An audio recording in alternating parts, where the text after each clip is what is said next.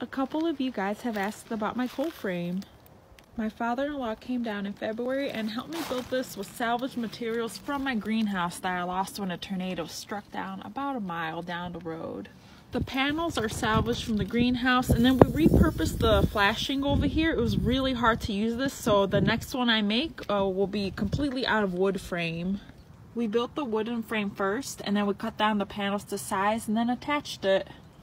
I do need to add some proper hinges to this, but the father-in-law was only down here for 2 days, and I'm just using these clamps. They weigh it down pretty good, and if it gets really windy, I'll just secure it with this tie over here.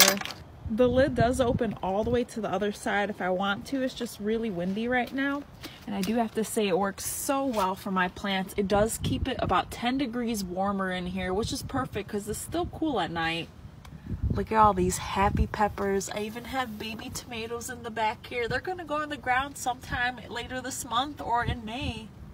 And because we do get high winds and tornadoes in the spring, we did secure it with some stakes and then a screw in there. So this thing is not moving.